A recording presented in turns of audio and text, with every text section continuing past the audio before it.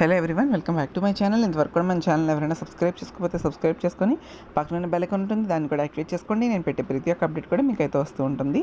So ఎవరైతే ఈ video చూస్తున్నారో ఇది ఏంటి అంటే డిప్లొమా C20 5th సెమిస్టర్ రిలేటెడ్గా ఇండస్ట్రియల్ మేనేజ్మెంట్ అండ్ ఎంటర్ప్రెన్యూర్షిప్ అని చెప్పి IME ఈ CM501 కోడ్ అంటే CME రిలేటెడ్ స్టూడెంట్స్కి ఇది. అండ్ CMEతో కామన్గా ఉన్న బ్రాంచెస్ అన్నిటికీ కూడా ఏ బ్రాంచెస్కి ఈ సబ్జెక్ట్ ఉందో వాళ్ళందరికీ కూడా ఈ సబ్జెక్ట్ పనికొస్తుంది. అండ్ అలానే already we have uploaded industrial management and smart technology EEE 501 and ECE 501 codes subjects ఇద్దరు బ్రాంచెస్కి అప్లోడ్ చేసేసాం. యూ కెన్ వాచ్ అండ్ డిస్క్రిప్షన్లో లింక్స్ ఉంటాయి వాళ్ళకి సంబంధించి. And next video very soon మనం మెకానికల్ వాళ్ళకి కూడా అప్లోడ్ చేస్తున్నాం, జాగ్రత్తగా చూసేయండి. ఓకే, ఫస్ట్ ఆఫ్ ఆల్ ఇప్పుడు CSE వాళ్ళకి చెప్తాను, CME వాళ్ళకి జాగ్రత్తగా వినండి. First of all video start చేసే ముందు CME వాళ్ళు ఎవరైతే చూస్తున్నారో ఇది రెండు విషయాలు అయితే చెప్పాలి. ఫస్ట్ ఆఫ్ ఆల్ ఈ subject very easy to pass. Second ఏంటి అంటే ఈ సబ్జెక్ట్లోని డయాగ్రామ్స్ ఉంటే పక్కా మీరు డయాగ్రామ్స్ ప్రిపేర్ అయిపోయి వెళ్ళి ఏ దానికి తక్కువ ఉంటాయో ఆ తక్కువ ఉన్న వాటికి కూడా డయాగ్రామ్స్ వదలకండి. డయాగ్రామ్స్కే మార్క్స్ ఇస్తారు, ఎందుకంటే ఇట్స్ వెరీ థియరీ సబ్జెక్ట్.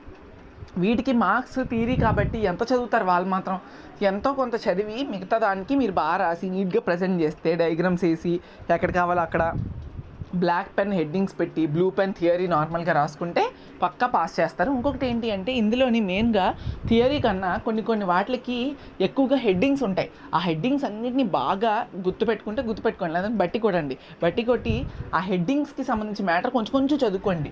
లేదు ఆ మ్యాటర్ కూడా చదువుకోలేకపోతున్నామంటే మీకు ఏటి అర్థమవుతుందో ఆ హెడ్డింగ్ సంబంధించి బ్లాక్ పెన్తో నీట్గా హైలైట్గా హెడ్డింగ్ పెట్టి దానికి రిలేటెడ్ మ్యాటర్ రాస్తే మీరు పక్కా పాస్ అవుతారు.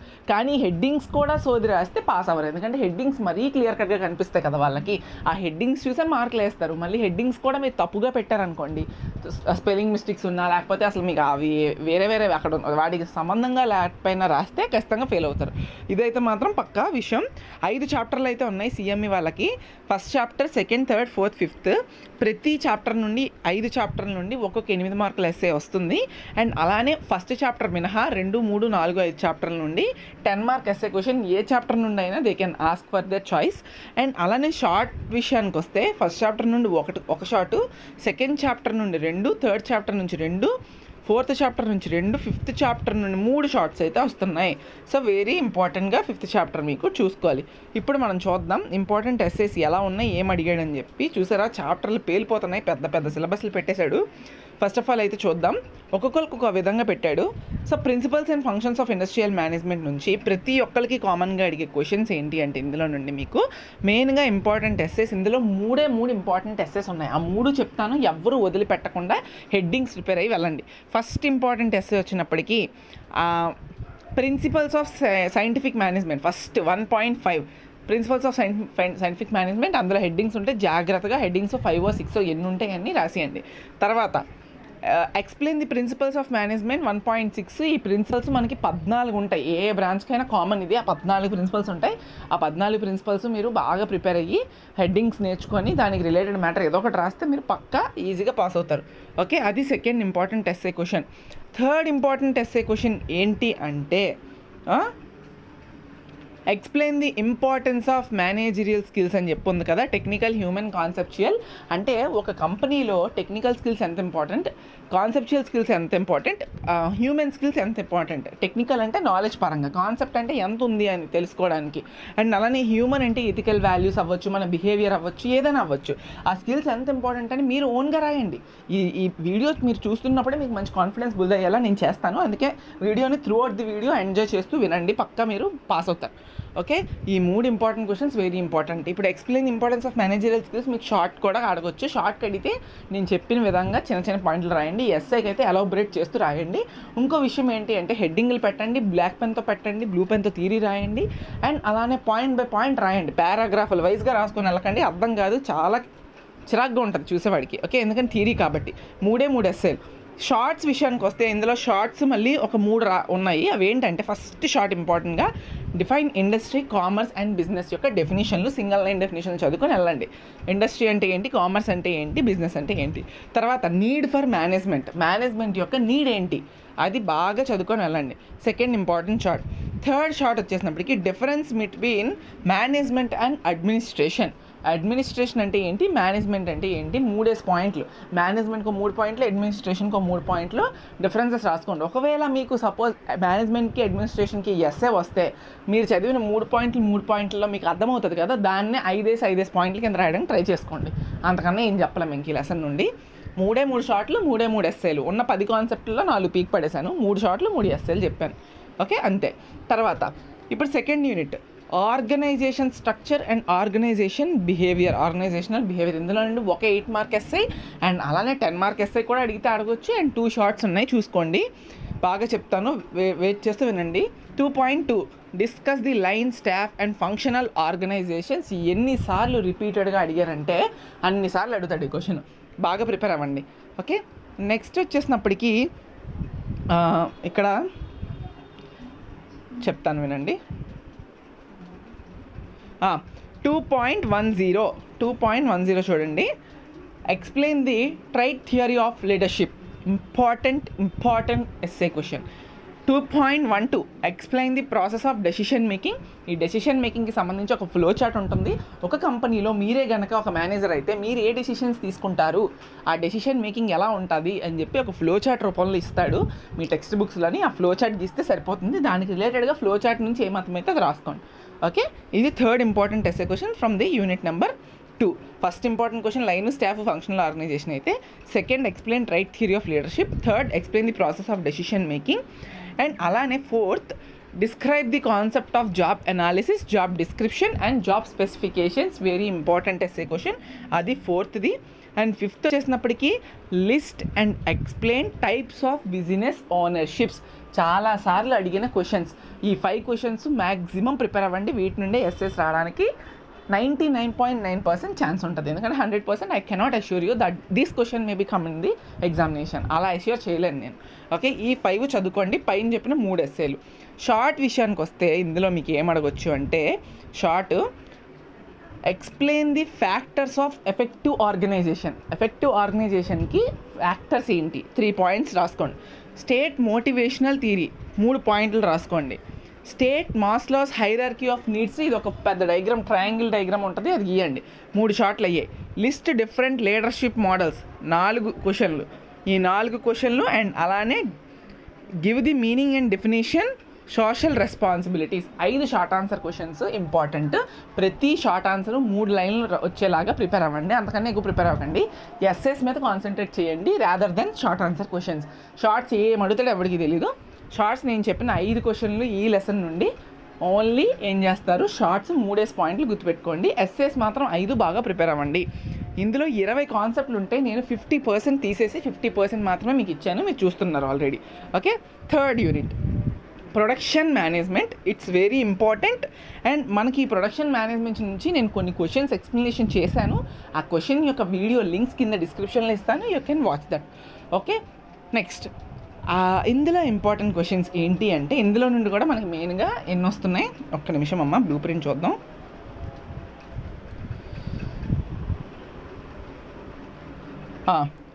రెండు షార్ట్లు ఓకే ఎస్ఐ. ఓకే, చూడండి. థర్డ్ యూనిట్ నుండి 10 మార్క్ కూడా వచ్చే ఛాన్స్ ఉంటుంది.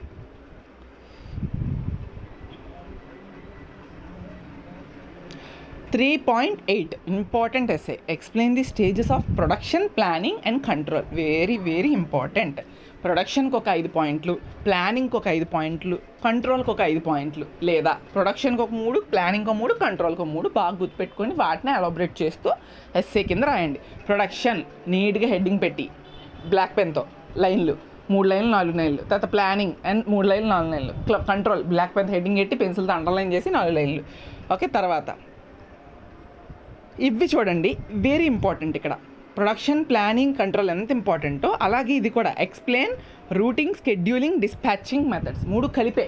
Explain routing, scheduling, dispatching. ఒక ప్రోడక్ట్ తయారయ్యే నుంచి దాన్ని ఎలా మనం రూటింగ్ చేస్తాం, ఎలా స్కెడ్యూల్ చేస్తాం, స్కెడ్యూల్ చేసిన ప్రొడక్ట్స్ని ఎలా డిస్పాచ్ చేస్తాం, ప్రాసెస్ జనరల్గా జరిగే ప్రాసెస్ని మీరు ఒక్కసారి ఒక 10 పాయింట్లు చదువుకొని బట్టి కూడా పట్టక్కర్లే. మీ దాంట్లో ఎగ్జాంపుల్గా చెప్తున్నాను, ఒక లేస్ ప్యాకెట్ తయారు చేస్తున్నారు, దాన్ని ఎలా రూట్ చేస్తాం, దాన్ని ఎలా తయారు చేస్తాం, దాన్ని ఎలా స్కెడ్యూల్ చేస్తాం పంపడానికి, అండ్ అలానే పంపడానికి ఎలా డిస్పాచ్ చేస్తాం, ఏ మెథడ్స్ ఆఫ్ ట్రాన్స్పోర్టేషన్ యూస్ చేస్తూ మనం డిస్పాచ్ చేస్తాం, అందులో వాడే మెథడ్స్ ఏంటి, అది ఎగ్జాంపుల్గా చెప్పాను. మీరు అదే ఊహించుకొని చదివినప్పుడు చదువుకోండి అంతే. ఇంకా లేస్ ప్యాకెట్ అని ఎగ్జాంపుల్ రాయకండి, చెప్తున్నా. ఓకే, అంతే. సెకండ్ ఇంపార్టెంట్ అది. Third important break even analysis. దీనికి సంబంధించి వీడియో లింక్ మన దగ్గర ఉంది, చాలా క్లియర్ కట్గా ఎక్స్ప్లెయిన్ చేస్తాను, చూసేసుకోండి. ఫోర్త్ ఇంపార్టెంట్ బ్రేక్ తర్వాత ఏబీసీ అనాలిసిస్ మీకు లేనట్టుంది, వదిలేయండి. తర్వాత ఫోర్త్ ఇంపార్టెంట్ ఏంటంటే సిపిఎం పెట్ నెట్వర్క్స్ మీద ఖచ్చితంగా క్రిటికల్ పాత్ ఎంత, అదంతా షార్టెస్ట్ డిస్టెన్స్ ఎంత, ఇవేవో ఉంటాయి కదా కొన్ని సమ్స్, అవి కూడా మనం ఆల్రెడీ ఎక్స్ప్లెయిన్ చేసాం లాస్ట్ ఇయర్స్లోని. డిస్క్రిప్షన్లో లింక్ ఉంటుంది, వీడియో చూసేయండి, అది sum. Okay, that's it.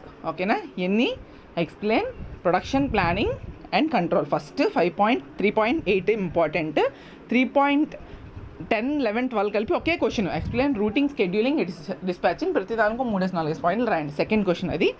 Third question వచ్చేసినప్పటికీ break even analysis explain. Fourth question వచ్చేటప్పటికి నెట్వర్క్ మీద క్రిటికల్ పాత్ ఫైన్ చేయమని చెప్పి సమ్స్ ఉంటాయి. 4 ఎస్సేలు పక్కా 100% ఎష్యూర్ చేస్తాను ఈ లెసన్ నుండి. ఆ 4 నుండే మ్యాక్సిమం మీకు అడుగుతాడు. ఓకే, తర్వాత షార్ట్స్కి వచ్చేసినప్పటికీ ఇప్పుడు నేను చెప్పిన 4 నుండి ఎక్స్ప్లెయిన్ బదులు డిఫైన్ బ్రేక్ ఈవెన్ అనాలిసిస్ అని అడగొచ్చు, లేదా define steps involved in production planning and control అనొచ్చు. ఆ ఎస్ఏ నుండి చిన్న షార్ట్ కింద అడగొచ్చు, మీకు ఏమర్థమైందో అది రాస్తారు అప్పుడు. ఓకే, అలా కాకుండా ఇలా అడగొచ్చు, identify factors of plant location. First short state principles of plant layouts. ఇంకొక షార్ట్ ఏంటి అంటే state need for planning and it's advantages. Okay, ఇందులో కూడా 18 కాన్సెప్ట్ల నుంచి మీకు 10 కాన్సెప్ట్లు నేరు తీసాను బయటికి, చూసుకోండి. ఓకే, అవి important. Material management, maintenance management, industrial safety. మీకు ఈ లెసన్ ఎంత పెద్దది ఉందో చూసారు కదా, చాలా పెద్దది. ఇందులోని నేను చెప్పడానికి ట్రై చేస్తాను నా సాయశక్తిలా, రాకపోతే ఏమనుకోకండి. చాలా పెద్ద లెసన్, ఎందుకంటే it's very bigger lesson. And మీకు వచ్చేది ఒక ఎస్ఐ 2 షార్ట్లు, 10 మార్క్ కూడా వస్తే రావచ్చు. అంటే ఇవి చెప్పాలంటే 2 చాప్టర్ని మర్జ్ చేశాడు మీకు. ఓకే, ఇండస్ట్రియల్ సేఫ్టీ వేరేగా ఉంటుంది, మెటీరియల్ మేనేజ్మెంట్ ఒకటి ఉంటుంది, 2 కలిపేశాడు. సో చూద్దాం. ఎస్ఏస్ ఇందులో మీకు ఎన్ని చెప్తాను, 28 కాన్సెప్ట్స్ ఉన్నాయి. కానీ మీకు ఇందులో 3 కలిపాడమ్మా, అందుకని కొంచెం పెద్దదైంది యూనిట్. నేను 28 కాన్సెప్ట్స్ నుంచి ఎస్ఏస్ 7 చెప్తాను. ఆ 7 కూడా మీరేం చేయాలంటే మినిమైజ్డ్గా చదువుకోండి. ఎలా అంటే ఓకే చూసామా, హెడ్డింగ్స్ గుర్తున్నాయా, అర్థమైంది, వెళ్ళిపోయాం, అంతేగాని అక్కడే కూర్చొని అదే పట్టి చదవకండి. First important question 4.3 explain ABC analysis. Video in the description link which I have explained earlier in the last year. First important SI ABC analysis. తర్వాత చెప్తా. ఓకే, ఎక్స్ప్లెయిన్ టెండరింగ్, ఈ టెండరింగ్ అండ్ ఈ procurement procedures important. Second. Okay, third ఏంటంటే 4.16 explain the importance of maintenance management in industry. మీకు real టైంలో ఏం అర్థమైతే అది రాయండి. ఇండస్ట్రీలో మెయింటెనెన్స్ చేయడం ఎలా మేనేజ్ చేయాలి, ఇంపార్టెన్స్, మెయింటెనెన్స్ యొక్క ఇంపార్టెన్స్ ఇన్ ఇండస్ట్రీ. మెయింటైన్ చేయకపోతే దానివల్ల డిసడ్వాంటేజెస్ ఏమొస్తాయి, దాన్ని చేయడం వల్ల ఎంత ఉపయోగంగా ఉంటుంది, ఇంపార్టెన్స్ ఏంటి, అవన్నీ రాసేయండి. ఓకేనా, మీకు ఏం అర్థమైతే అది రాయండి. మెయింటెనెన్స్ లేకపోతే అది పాడవుతుంది, ఇది పాడవుతుంది, ఇలా జరుగుతాయి సిచ్యుయేషన్స్ అనేవి. మనకి ఏమైనా ఎక్విప్మెంట్ ఉంటే ఎక్విప్మెంట్ డ్యామేజ్ అవ్వచ్చు due to lack of maintenance, అవన్నీ రాయండి మీరు. ఓకేనా, that's your wish up to. ఎలా అర్థమైతే అలా రాయొచ్చు. ఇది థర్డ్ ఇంపార్టెంట్ ఎస్ఏ. తర్వాత ఫోర్త్ ఇంపార్టెంట్ ఏంటి అంటే 4.20 know the principles of 5S for good house keeping. Very important, చాలాసార్లు అడిగిన question. Fifth important explain any 6 causes of accidents and direct and indirect causes of accidents. 2 కలిపి question అడగొచ్చు, సపరేట్గా అడగొచ్చు. Very easy question, ఏం లేదు. Explain any 6 causes of accidents మీకు అడిగితే, ఇండస్ట్రీలో యాక్సిడెంట్స్ అంటే రోడ్ యాక్సిడెంట్స్ కాదు, ఇండస్ట్రియల్ యాక్సిడెంట్స్ ఇవన్నీ కూడా. ఏంటి ఆ యాక్సిడెంట్స్, కెమికల్ యాక్సిడెంట్స్ జరగవచ్చు, కెమికల్స్ అనేవి మనమే పడిపోయి మనకి ప్రాణాపాయం అలా జరగవచ్చు. ఓకేనా, ఏమైనా జరగవచ్చు కెమికల్ యాక్సిడెంట్స్. సెకండ్ వచ్చేసినప్పటికీ లైక్ ఇంకేంటి, ఎలక్ట్రికల్ సర్క్యూట్ షార్ట్ సర్క్యూట్ అవ్వచ్చు, ఫైర్ యాక్సిడెంట్స్ జరగవచ్చు. ఓకే, కెమికల్ ఫ్యాక్టరీస్లో కొన్ని ఆయిల్ కంబషన్స్ చేస్తూ ఉంటారు కదా, వాటి ఎక్స్ప్లోడ్ అవ్వచ్చు. సో ఇలాంటివన్నీ జరగవచ్చు. ఇవన్నీ కూడా యాక్సిడెంట్స్లోనే రాయండి మీరు. ఓకేనా, వాటి యొక్క కాజెస్ రాయండి. ఓకే, 6 కాజెస్ ఆఫ్ యాక్సిడెంట్, దేనివల్ల వస్తుంది అది ఏంటి రాస్తే ఎక్స్ప్లెనేషన్ ఇవ్వండి. తర్వాత explain direct and indirect causes of accidents. Okay, ఇవి మీకు టోటల్గా 4.25, 4.26, 4.20, 4.16, 4.10, 4.3 6 ఎస్ఏ క్వశ్చన్స్ చదువుకోండి, ఇట్స్ ఇనఫ్. తర్వాత ఎక్స్ప్లెయిన్ టైప్స్ ఆఫ్, ఇక్కడ మీకు స్టోర్ రికార్డ్స్ అని ఉంటాయమ్మా, అది మీకు ఎక్స్ప్లెనేషన్లు ఇవ్వలేదు. సరే, ఇక్కడ వరకు అయితే చదువుకోండి. ఓకేనా, ఇవి ఇంపార్టెంట్ ఎస్ఏస్లో చూసుకోండి. తర్వాత state and expression for inventory control, అది short answer. Define safety stock and reorder level, very important definition, చాలాసార్లు అడిగాడు. సెకండ్ అది. State functions of store management, third important short. Fourth వచ్చేసినప్పటికీ list purchase records, fourth అది. Fifth వచ్చేసినప్పటికీ list important provisions, కాదు ఒక్క నిమిషం. Fifth వచ్చేసినప్పుడు difference between scheduled and preventive maintenance, fifth short. And describe the principles of solid waste management, sixth short. టోటల్గా మీకు 28 concepts నుండి 6 essays, 6 shorts. 12 తీసాను, 16 పక్కన పడేశాను. ఇవి ఇంపార్టెంట్గా చదువుకోవాల్సినవి, మీకు కావాల్సినవి.